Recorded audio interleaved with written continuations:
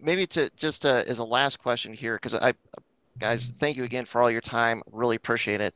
Um, I'll let you get back to whatever you guys were doing. But the CAN bus, using this CAN network as an option. Now that you guys have done this, you've figured it out, you've implemented it for the flex fuel system.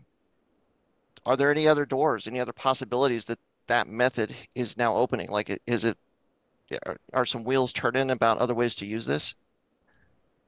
Yeah, absolutely. So the immediate obvious opportunity is adding extra sensors above and beyond just ethanol content. So some of the big common ones that people like to see if the car doesn't come with it might be something like oil pressure or oil temperature or maybe on a little bit older car, a wideband O2 sensor setup so they can monitor fuel ratio more accurately. And the CAN gateway does have the ability to integrate analog extra sensors like that. So that's a immediate opportunity that we've got, I believe, one sensor already and a couple kind of in the works or on the whiteboard to bring to market. Beyond that, there's Wow. potentially some bigger picture stuff we could do in terms of triggering an external device. That's more theory than practice right now, but it does expand a lot of opportunities, like you're saying, that what we call I/O, input output to the ECU, give us more opportunities to either bring new stuff in or send a signal out to do something else. Very cool. And And it's now, oh, go ahead. just like I mean, the reason, just like I listened to you and Dewey on IAG's podcast about how you guys wanted to monitor crankcase pressure, I think it Yeah. was, in for tuning, and it's like, well, the CAN gateway can or could do that. It could do it right now with the pressure sensor that we have, but it's a Right. 0 to 100 psi pressure sensor, so it might not be the as accurate as you want it to be. So obviously, being able to working on getting other pressure sensor options where you can scale it based off the pressure sensor that you're using for whatever application you're using it for, to be able to get that into the ECU and be able to monitor it along with everything else that you're monitoring, RPM, whatnot.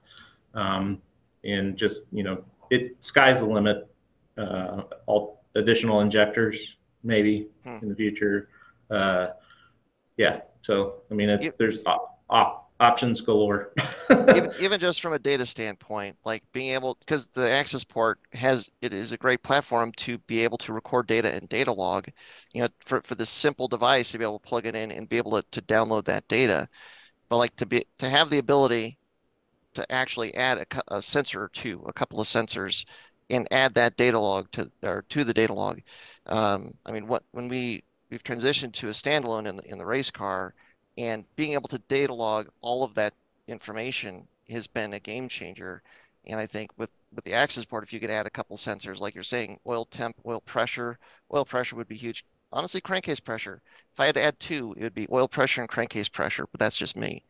That would give you an amazing ability to data log that, right now you have to go to a standalone to be able to see that in any kind of context like that. So just from a data standpoint, that seems very cool to me for whatever it's worth. All right, we got +1 on the request column. Yes, plus one. Check. Perfect. Thanks for tuning in. To hear the whole conversation, click below for the full episode of this podcast or tune in every week on iTunes or Spotify. If you like these episodes, be sure to like and subscribe to the channel because your support is what makes all of this possible. As always, this show is brought to you by Flatirons Tuning, your premier source for any Subaru OEM or aftermarket parts. Check out our website at flatironstuning.com, and as always, stay tuned with Flatirons Tuning.